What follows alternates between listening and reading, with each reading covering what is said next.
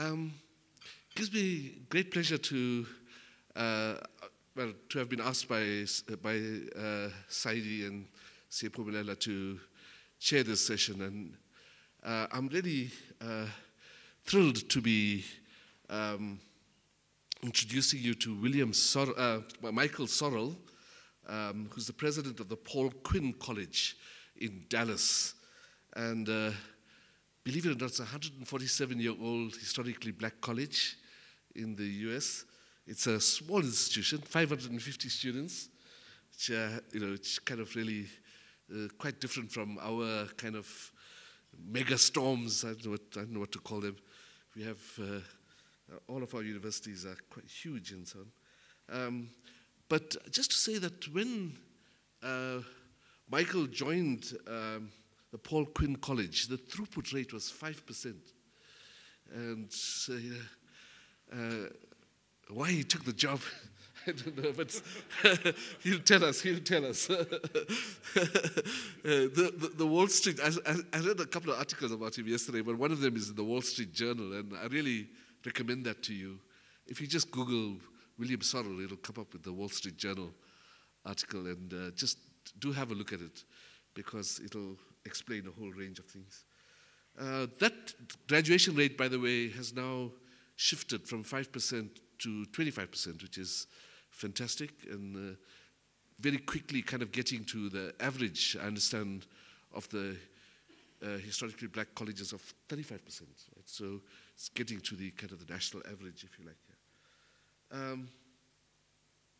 And I think one of the most beautiful little phrases in that Wall Street Journal article is that what Michael has done is shifted the institution from being an institution in need to an institution for the needy, which is actually such a powerful kind of statement and such a powerful kind of shift kind of in focus, if you like.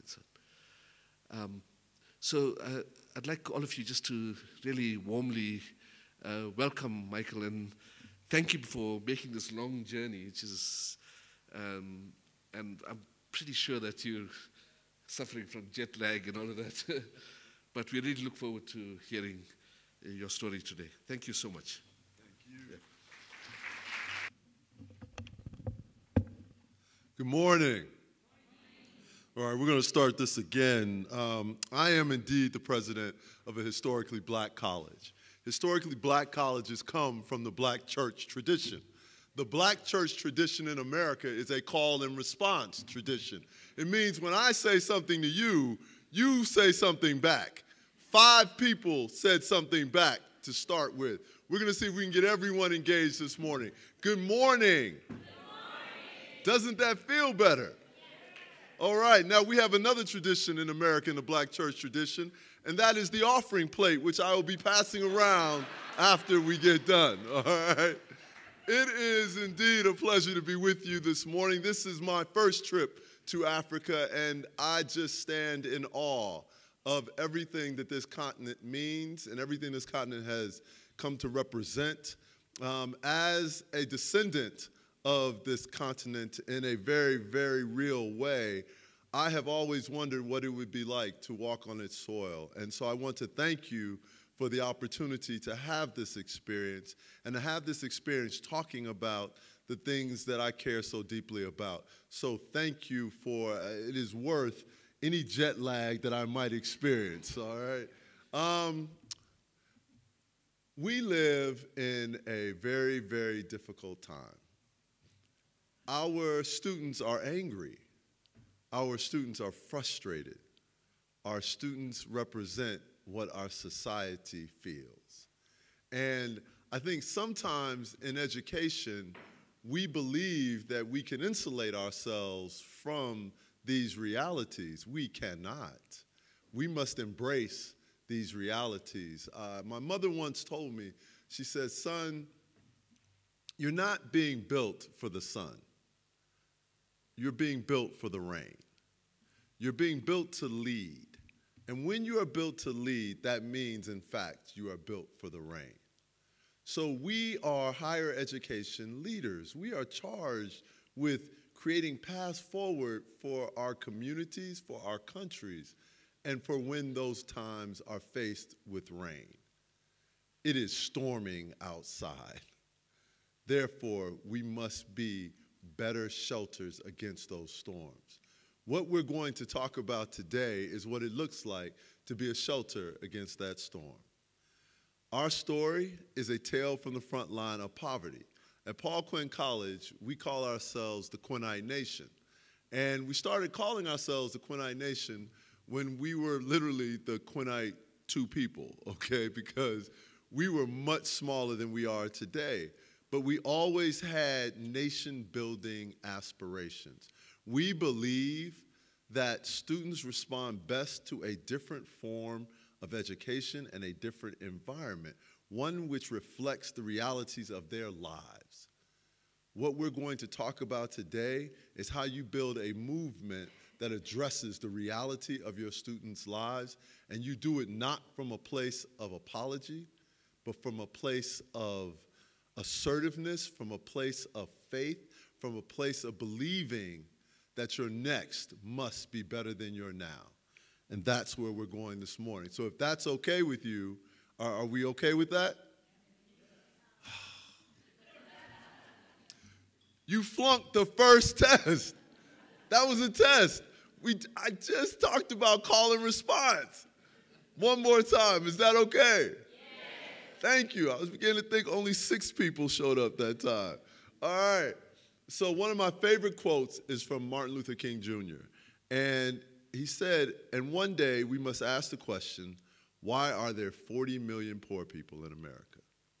Now, people like to romanticize Dr. King, and they talk about the I Have a Dream version of Dr. King, because I don't know about in South Africa, but in America, we like to reduce people's legacies to whatever is the most comfortable moment in our lives.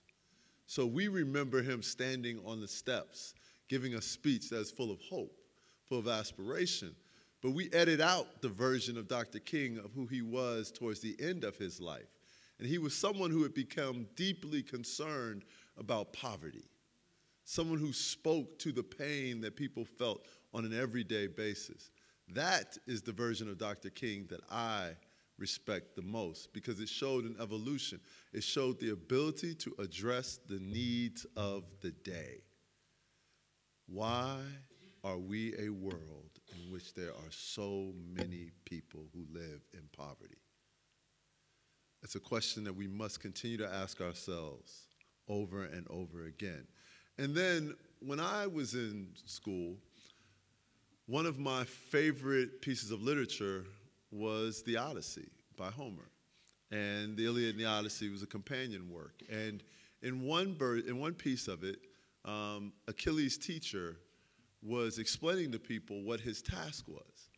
And the task was to teach young Achilles to be both a speaker of words and a doer of deeds.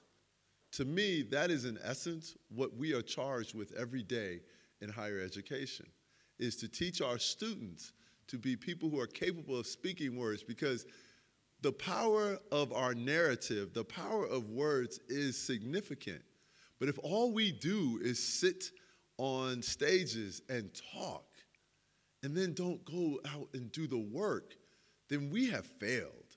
So we must ourselves be speakers of words and doers of deeds, but we must teach our students to be speakers of words and doers of deeds as well. I would argue in our world, we are at war against our future. I love this picture because it is gut-wrenching. It's a picture of a child looking out of a window where there's light coming in the window, so she is full of hope, but her reality is one of despair. This is what we are tasked with as we lift our students out of poverty. We are tasked with taking the natural hope that they still have in them, because let us be clear, if they did not have that hope, they would not be making the investment of coming to our institutions. So that hope is still there, but it is surrounded by the realities of lives that are hard. I never want to lose the picture, the mental picture that I take with me every day, because this is how some of my students live. And I know that because I've been to many of their homes. I've walked their communities. I've walked their high schools. I've met their families. I don't need anyone to translate what their lives are like for me because I've experienced their lives. And this cannot be the lives that we send our students back to. In America, our students are poor. For the first time in our nation's history, the majority of students in public K through 12 education reside in low-income families. They come from poverty. Let me give you a very real translation of what that means in our country. We have a program called Free and Reduced Lunches. It is how many students who come from these communities eat a balanced meal every day. It started out as just lunches, but the reality is many schools are now providing breakfast for the students as well. But it only works if you're in school. So for many of our students, when the summer comes, and by the way, we are still based on an agrarian model as if we need our students to be off from school and farm in the summers. That's not what our students do in the summers anymore. They're not farming. So I will tell you, it is time for a new model where students go to school year-round, but that's not the speech that you all asked me to give. So I'll stay away from that one today, all right? But just know the next time I come back, we're going to talk about rebooting the entire educational calendar. But our students are poor. If you come from poverty, you come from trauma, all right? The trauma that uncertainty breeds.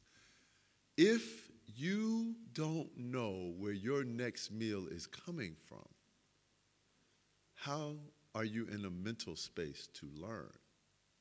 If you don't know if when you flip the lights when you get home that they're going to come on, that there will be heat, how are you going to learn literature or math or science? We have not taken responsibility for the poverty in our students' lives in our country.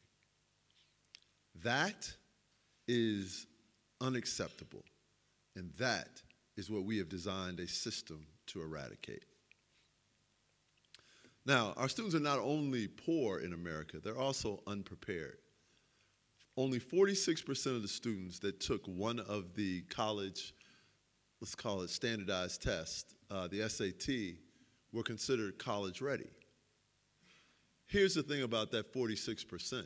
Those are just the students that had aspirations of going to college. What about all the students who didn't? So we have a school system in our country that less than half of the students are being prepared for what comes next. That number becomes even worse when you're talking about African Americans and Latinx students.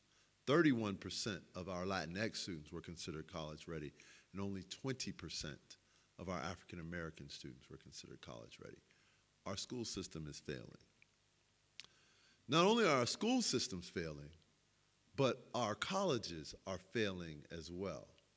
79% of employers have stated that they want their entry-level hires to come to them with real-world experience. Now, let's just stop there for a second. I thought entry-level meant that you were starting, that people were going to train you for what comes next. So how the employers decided that we're going to let somebody else train, that's a whole nother conversation. But 79% of the people who are our customers, because in higher education, let us be clear, we are in a business. We have customers. Our customers are twofold. They are the companies that hire our graduates, and then they are our graduates themselves who are saying to us, prepare us for careers. Because that's why people go to college, right? They don't go to college. I mean, maybe some people go to college just for the sake of learning. I think that's great. And I think if you're one of those people, God bless you, okay? But for the rest of us who went to college concerned about getting a job, 50% of those students said that they wished college had helped them be prepared for their careers. So roughly 80% of one customer base is unhappy, and half of the other customer base is unhappy. Apparently, the only people that were happy were the colleges who kept getting paid to produce bad results. That's not what this should look like. Our colleges are also expensive. So they're not preparing the students for what the future holds, and they cost too much. 70% of our college graduates are left with significant student debt. 44 million graduates have $1.5 trillion of debt. $1.5 trillion. It took me a minute to fully appreciate $1.5 trillion because, you had to get past 100,000. You had to get past hundreds of millions. You then had to get past hundreds of billions. You're in a neighborhood that is rarefied air for all the wrong reasons. Okay, $1.5 trillion of student debt. The average student debt is now $37,172 just to get a degree, with the hopes that you can get a job that, by the way, the people who are going to hire you don't think you're prepared for.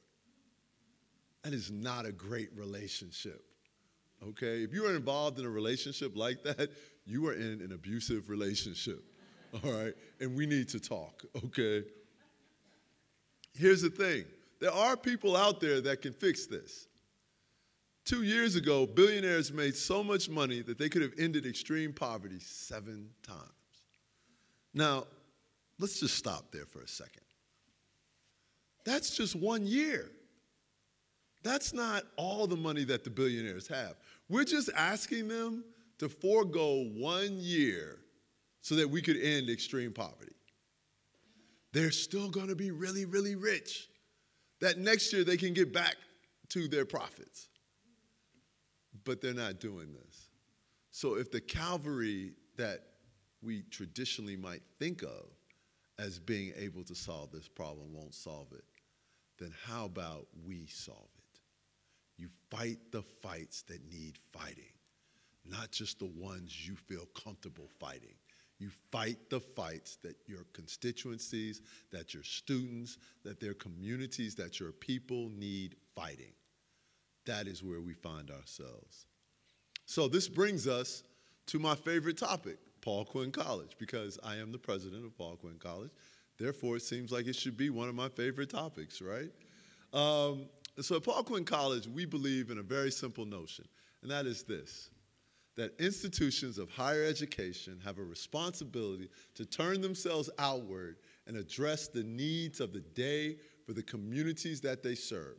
They don't get to hide in their ivory towers and behind their walls. We have to get out beyond those places and engage in the needs and the issues of the day. Now, I'm not telling you that that's the safest course of action. I'm not telling you that that's why you go out and you get your PhD or whichever degree that you pursued. What I am telling you is that is the reality of our lives now. We no longer can just sit places and go to conferences where we talk to people who believe the things that we believe and don't address the needs of the students. But if we choose not to address the needs of the students, then we cannot be angry when the students hate us. They hate us because we've ignored them. They hate us because they see the possibility of hope, and we have extinguished that because we have not listened to their voices. At Paul Quinn College, we chose to listen to their voices. And let me be very, very clear. It's hard to have less resources than we have, right, in a traditional sense. Because what we don't have in traditional financial resources, we make up for in our sheer will, right? We will not back down. We believe that we will find a way or we will make a way. Right? We are unapologetic about that. So when schools come to us and say, well, how do you do that? You know, how, and I hear this everywhere I go. how did you find the money to do it? My response is, how do you find the will not to do it? How do you find the will not to listen to the needs of your students? And I'm going to give you some examples of the needs of our students. So this mural really represents our story. We are an institution that came out of slavery. That is what historically black colleges are. They were born from one of the most heinous traditions this world has ever known, the slave trade. In 1872, Paul Quinn College was founded. It was founded to pull slaves and the descendants of slaves off of plantations and into the enlightened life that you see in that picture. That is what we were founded to do. We will not back down from that history. We're not going to run from that history. We embrace that history. We think it's a hell of a history, right? Because there's been nothing like it. How do you educate an entire group of people who have been disenfranchised intentionally? Well, I take that back. You all know something about that, right? That's your task as well, right? Which is why our task, our walks are so similar.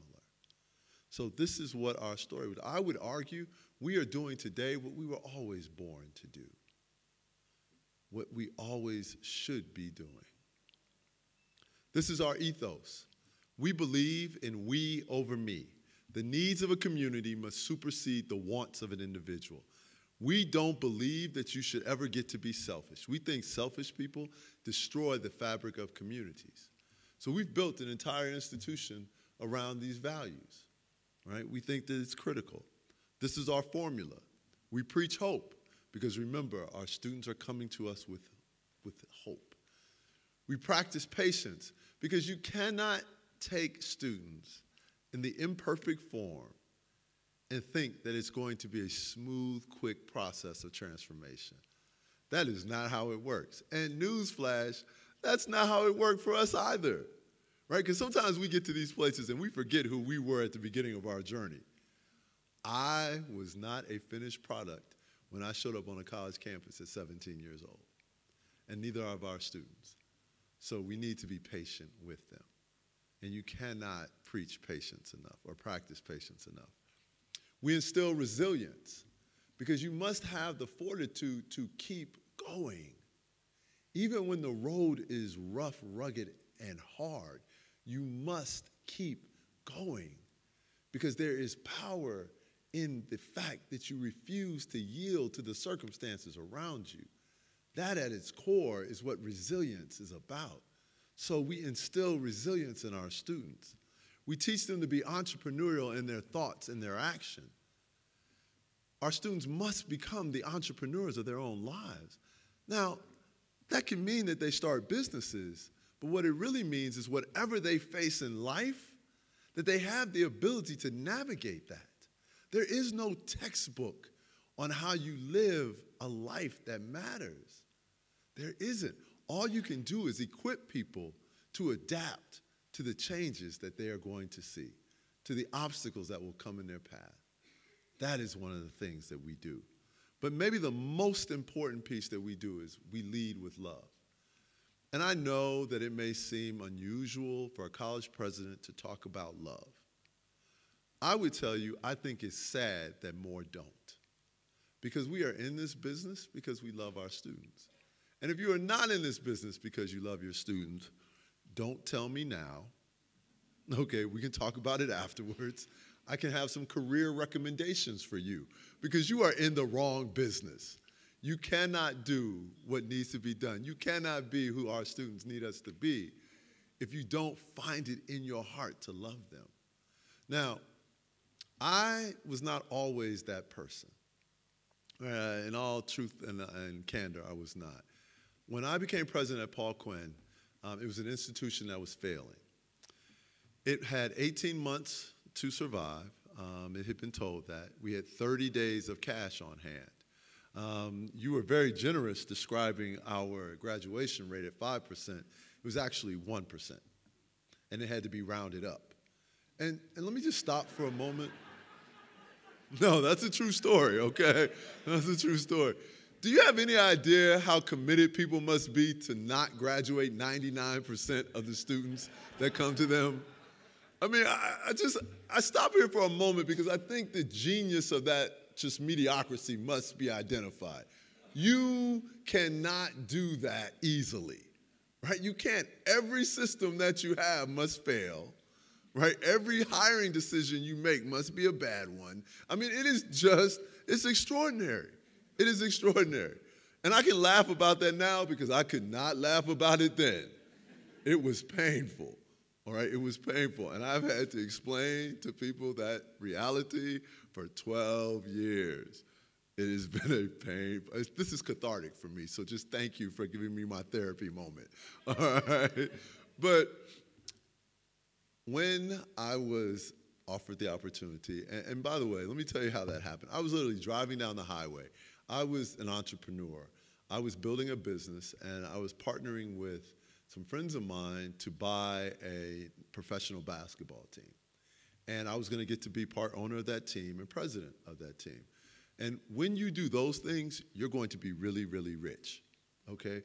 And I was ready to be really, really rich, okay? I had picked out a Range Rover. I had picked out a house. I mean, I was headed for a very different life, and I was happy about that. And the chair of the board calls and says, hey, would you be interested in being president? And here's the thing. When people call you up to offer you a job that you didn't apply for, there's a catch. There's a catch, right? Now, you might be one of those people that sits around and believes that you're so amazing that people just call you up all the time and say, hey, I have a job for you, right? If you're that person, you have an ego problem, all right? You need therapy, and we can talk afterwards as well, right? The reality of it is they probably called you because no one else would take the job. I understand. I had to have been the last choice for the presidency of this institution.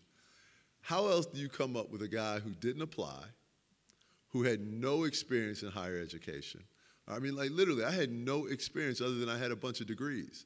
Okay, my sister, who is a school teacher in Chicago, she reminds me of that often, right? She's just like, this is ridiculous. You have no higher ed training. I was like, yes, but I am the college president, right? So, but I understood that I wasn't the first choice, but it didn't mean that I wasn't right for the job. And to lead means you must be in a continuous relationship with the management of one's own ego. It is never about us. It is always about them. And there we go. Now we're going to church, right? Now I am starting the offering plate with you, okay? So the reality of it is I took this job and I was scared. I had just turned 40. I wasn't married. I had just come out of a divorce. And I didn't know how bad it was. And it was really public. In fact, no one told me to take this job. No, I take that back. One person told me to take it. It was a woman that I was dating at the time. And I figured she was just trying to get in good. It clearly worked because I married her, by the way. You know, listen, when you find somebody that supports you, grab them, okay? But we had a room. It was the president's dining room. And in that room were all the pictures of the presidents of Paul Quinn. And I was the last picture on the wall. And every day I went home with the reality that if I didn't succeed, I would forever be the last picture on the wall. And the school had survived Reconstruction. The school had survived the Great Depression. The school had survived Jim Crow, but it wasn't going to survive me. And that terrified me. So one day I'm on campus, and so I was stressed out all the time. So one day I'm on campus, and I get into an argument with one of my students, a male student. And we're yelling at each other, and we're probably using language that is not very college presidential. But I would tell you, I haven't always been a college president, okay? And we get to my office, and we're yelling and screaming and cussing each other out, and he breaks down in tears. Now, that version of me wasn't prepared for that moment, right? Because I was like, listen, man, like, you're a dude. Like, how you gonna sit here, cuss me out, and then cry, right? I had all types of toxic masculinity going on, okay? And I was just like, psh, you punk, right? So I had one of my staff members with me, and she was the quintessential, and I don't know if you all know this figure, but it's a Southern mother, right? It's a black Southern mother. And she tends to be very, very maternal and just very nurturing when she wants to be, but strong and tough all at the same time.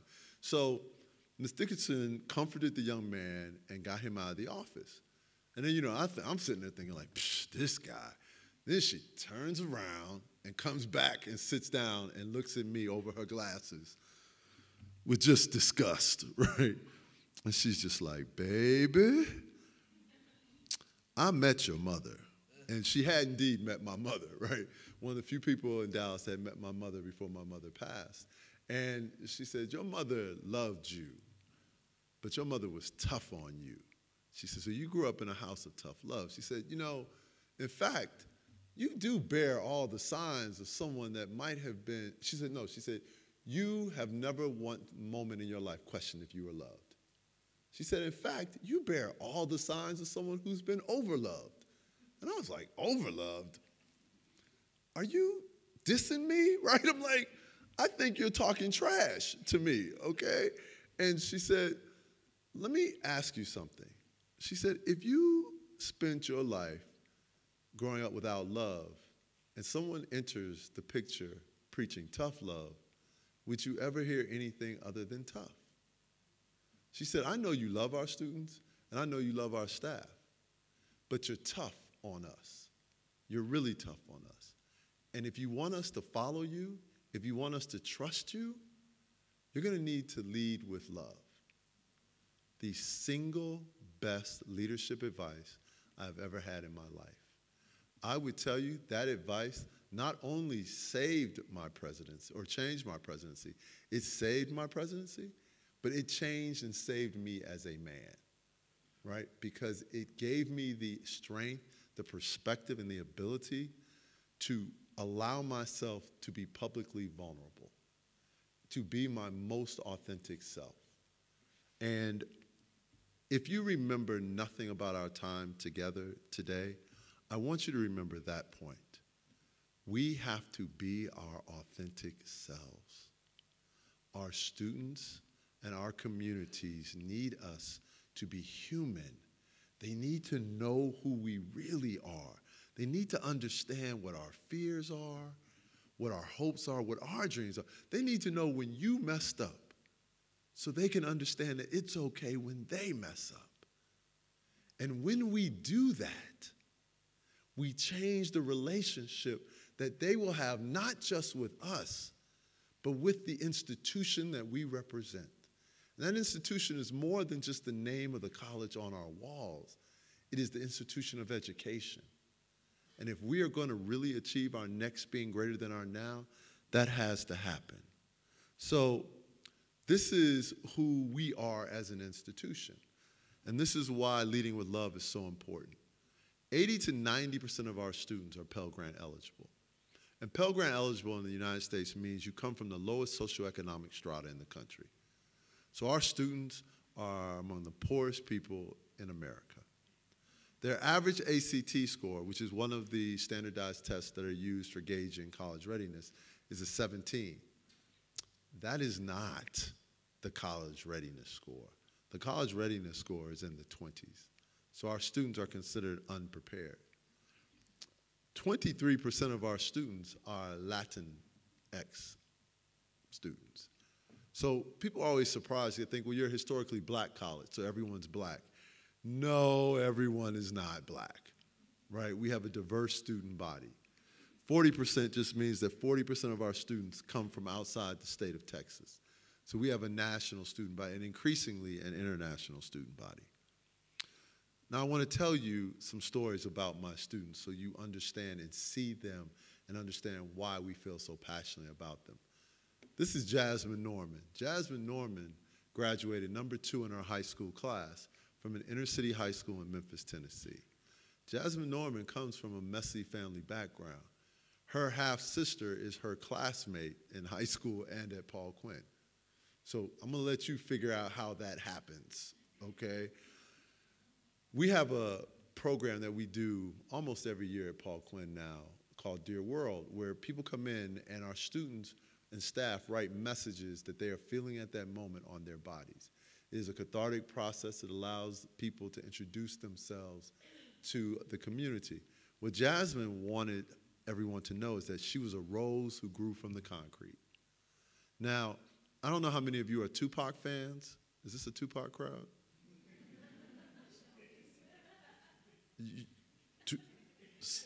You're a Tupac fan? There were a lot of people I expected to say they were Tupac fans, right? I love this place, okay? All right? Tupac Shakur was an American artist, a poet, a rapper, so we call it rhythmic American poetry, right? But he was a poet. He wrote this incredible book of poems that is under-celebrated. And in one of them, he talks about being a rose that grew from the concrete. Our institutions understand that roses can grow from the concrete. We just think they shouldn't have to, right? This is my adopted daughter, Treasure Butler. And let me tell you her story. Her high school principal called me and said, we have a student that we want to send to you, but she's going to need a little more of your attention. And I said, oh, it's fine, you know, we do that. And she said, no, no, no, no. I need you to know her story so you understand why she needs your attention. Her drug addict mother put her on her father's doorstep as a young child, 5 or 6 years old, and she had never been to school. She had lived in squalor. Her father, and her mother was one of 7 women he had had children with. He also was a drug addict, but did have an amazing mother, sister, grandmother who put the girl in her arms and tried to do best for her. She struggled in grammar school, but saw a school that represented a different life for her. She took the bus for hours to get to that school every day. When she came to Paul Quinn, she didn't have anything she needed. I didn't fully appreciate what she was dealing with until we do a summer program that I'll talk about in a minute. At the end of the summer program, I was in San Francisco, where she's from, and she invited me to dinner at her home. So I went to have dinner at her home. And the women in her family were amazing. Her father, who was high when I got there, could barely even bring himself to sit at the table and have dinner with us, right? He refuses to financially support her. Imagine being a young girl and your father, the only parent that you have a relationship with, won't even send you money for toiletries, right? So for the last 4.5 years, I have been her father. I bought her toiletries. My family she has spent holidays with us. My kids think of her as their big sister. She calls my little son dweeb, right? They have this whole dweeb thing going on. I just let it be, right? She's extraordinary. She's cried on my shoulder about why her father doesn't love her. Do you know what it's like to be a girl who thinks that your father doesn't love you? Do you know what that can do to you? Part of the reason why we are so passionate about providing mental health resources is because of the experiences we have with students like Treasure. I can give her every ounce of love that I have, but it is never going to make up for the fact that the person she looked to love for first rejected her. But that's just 2 of our students. This is Ariel Clarkson. She is living with kidney failure. She's brilliant and lives with the knowledge every day that she may never get to actualize her brilliance because her body might not let her. She has mental illness issues as well, but she was the 2-time president of our Student Government Association. She is a passionate advocate for the underserved and the under-resourced. But because she herself is underserved and under-resourced, she didn't get the medical care that she needed in time. She started getting the medical care that she needed because she asked me to go to her doctor's appointments with her. One doctor's appointment, we ran into a doctor who, as luck would have it, I was the commencement speaker at his son's college graduation. He ordered the extra test that she needed to identify that she had a rare kidney illness. She now is waiting for a kidney transplant that we pray will come. But that's just 3 of our stories. This is Vincent Owaseni, who, as you guess, comes from Nigeria. He is the greatest student that this school will ever have produced. It took me 2 years to recruit him. His Nigerian dad was not persuaded by my charms the first 2 years, right? Vincent is brilliant. He was always going to be brilliant. The reason this picture is here is because of who he's hugging. That is Nadil Molina, whose family is from Puerto Rico. Nadil and Vincent were high school classmates, except they were high school classmates that represented the opposite ends of the spectrum. Vincent was #1 in the class. Nadi was not #1. Okay, we'll just leave it at that. But Nadi is the most amazing soul. To get his family's permission to come to Paul Quinn, I had to go to his niece's quinceañera, where I was one of the few people in that room that did not speak Spanish. So they lined up all of the family and me, literally sitting in a chair, and they started grilling me about him coming to college. Thankfully, my wife spoke Spanish. So, I just sort of was like, have you met my wife, right? This picture I love because of the journey they have taken together. Nadi wasn't supposed to graduate from college. He wasn't even supposed to go to college. His own family told him they didn't think he should go to college because they didn't think he was smart enough. Because he is dyslexic, and no one took the time to address it. We did. But that's just 2 more stories, which leads us to who we are as an institution. Our goal is to end poverty. Our goal is to end poverty because the student stories that you have heard are what happens when you don't end poverty. When people grow up in poverty, they are managed to believe that their lives will never be as full as everyone else's. That's not right, and we think we have a way of doing that, of ending that. We call it reality-based education. We think you take the issues that students have in their lives, you incorporate them into the classroom, and you build an experience based on that, right? And here's what you do. So these are some of our students and staff. We turned our football field into a farm, right? And our American football field, because we still play soccer, right? We're not savages, okay? So we terminated football because A, we were terrible at it, but B, we couldn't afford it, all right? And we turned the football field into an organic farm because the community surrounding the college is in a food desert. We were closer to the city's garbage dump than we were a grocery store. How is that right? It's not. But we had the ability to do something about that. So we did. We terminated the football program. We turned the football field into a farm. We told that story everywhere we went. We give away 10% of everything that we grow. We call that tithing to the community. We are advocates for our people. This was the first example of how we met people where they were and lifted them to the places where their dreams should be.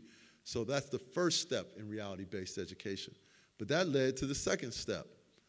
The city tried to turn the garbage dump in the community into a super garbage dump, one of the largest in the United States. And they didn't even think it was important to do a community impact study to figure out what that meant. The man in the middle is Dexter Evans. Dexter Evans was the Student Government Association president at that time. He led a movement called We Are Not Trash, all right? My students, and at the time, we only had 200 students at the school. And when we would do protests, we would just shut down school, put everybody on buses, and we would all go protest, right? And people were like, wow, you all are so unified. How many people do you have? We have thousands of people, right? It's like, just don't look too close. But That was a student-led movement to fight environmental injustice. So we started to figure out that every issue that we had was stemming from our place in the socioeconomic strata. And that if we wanted to give our students a better lives, we were going to have to incorporate all of this. So this is what it looks like. We created something called the Urban Work College model, which means that all of our students get jobs, right? If you live on campus, you get a job. And the next iteration of this is if you come to Paul Quinn, you get a job. Because people always talk about education cures poverty. I know this is a room full of educators, but I'm just going to throw a controversial thought out there. I actually think money ends poverty, right? I think if people have money, they can get out of poverty. So it's not either or, it's both and. You need an education, but you really need money. So we started helping our students earn money while they go to school. We reduced tuition and fees. We cut tuition and fees by $10,000, right? So now it costs less than $16,000 a year to go to school. We created a pathway where students can graduate with around $10,000 of debt. We have a new model that we're going to experiment with this coming year where students can graduate with $1,000 of debt. But we can talk about that a little bit later. And our students get 2 to 4 years of internships. Remember the data that talked about jobs wanting people to have work experience? That's how you get them work experience. This is our model. This is what education at Paul Quinn looks like now from a financial and operational aspect. But this is what it looks like from an academic aspect. We created something called the Quinnite Arts. Now, for those of you that are true academics, you know the liberal arts, and you know how people abuse the liberal arts these days and say that they're irrelevant. I would argue with you, they're not irrelevant, but if you had made no changes to an institution since the medieval times, might you be a little dated?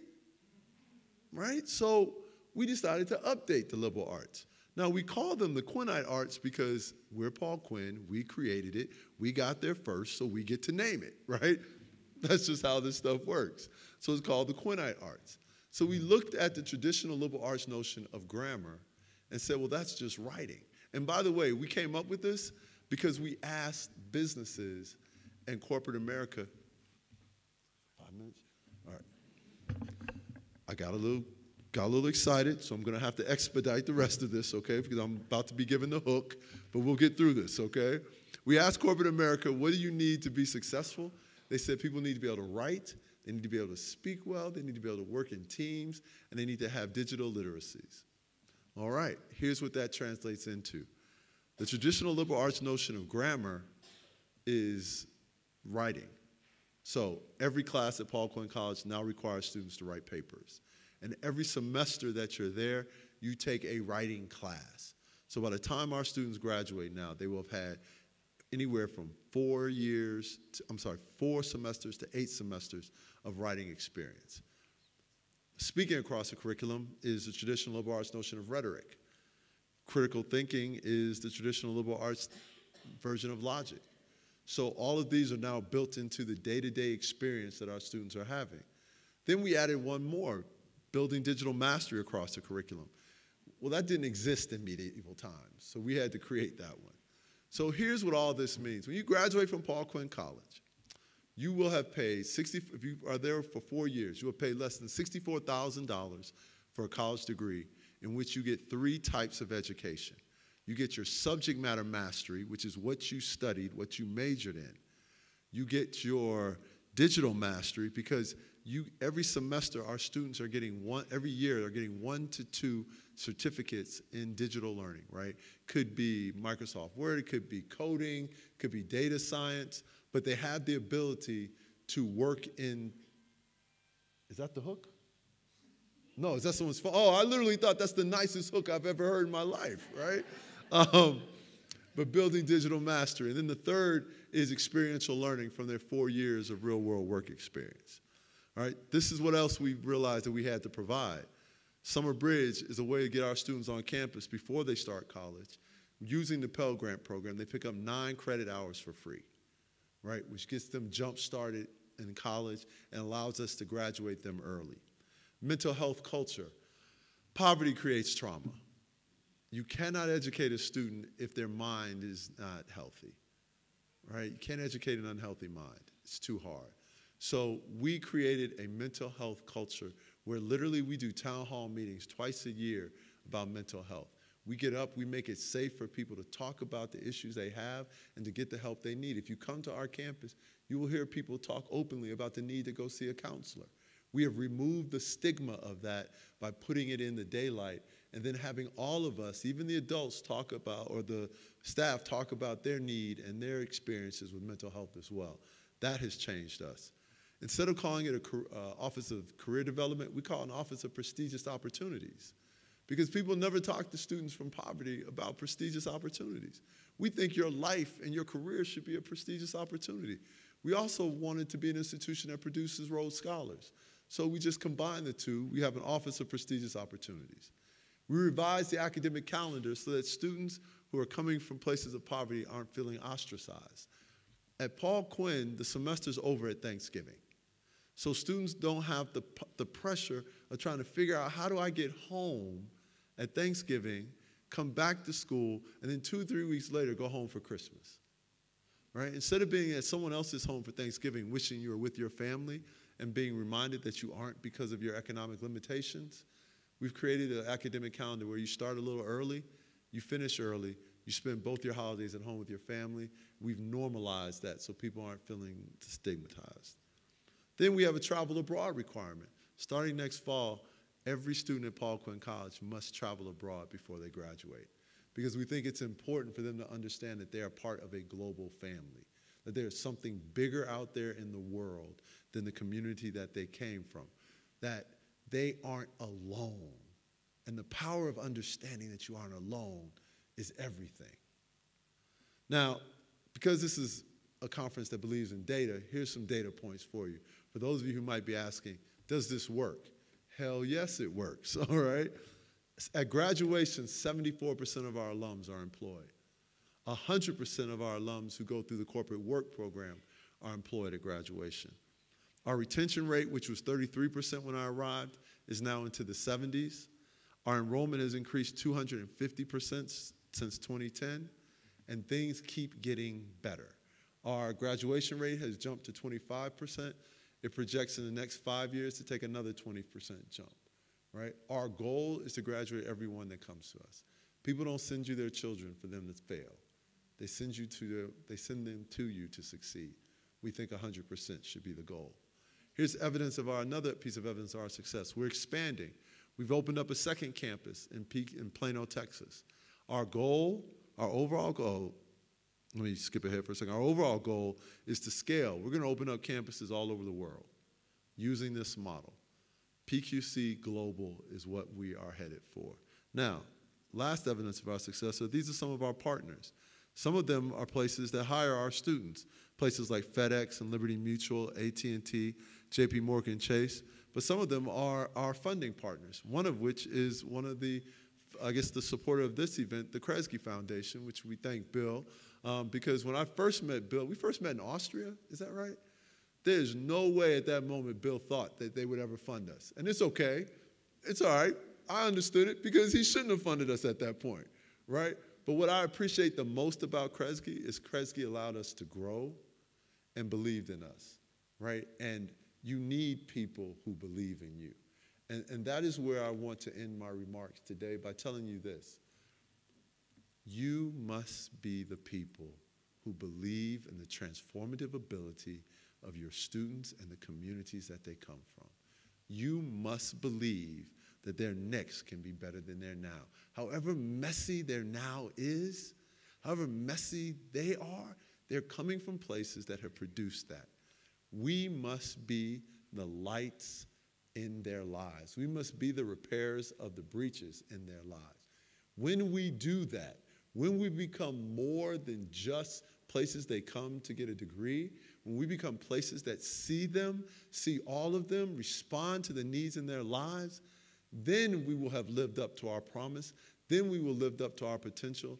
Then we will be the institutions that we should be. We will then become less about being higher educational institutions and more about movements. And what this world needs right now are those type of movements. I thank you for the opportunity to speak to you. I thank you for the honor of your attention. I am sorry for running over time because I do want to be invited back at some point in my life. So thank you and best of wishes to you. Take care.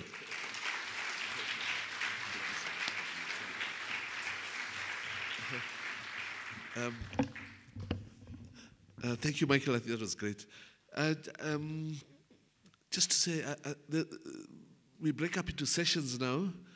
Those of you who want to continue to engage with Michael, please remain here. And if you look into the program, I mean, you'll see where the other sessions are running. Come through. And just to say, again, a big thank you to Michael, and to say that, that so many of the challenges that he faces are kind of also challenges that we face, and I think there's a lot that we can learn by sharing and so on. I'm going to call on Jenny to hand over the gift, I think.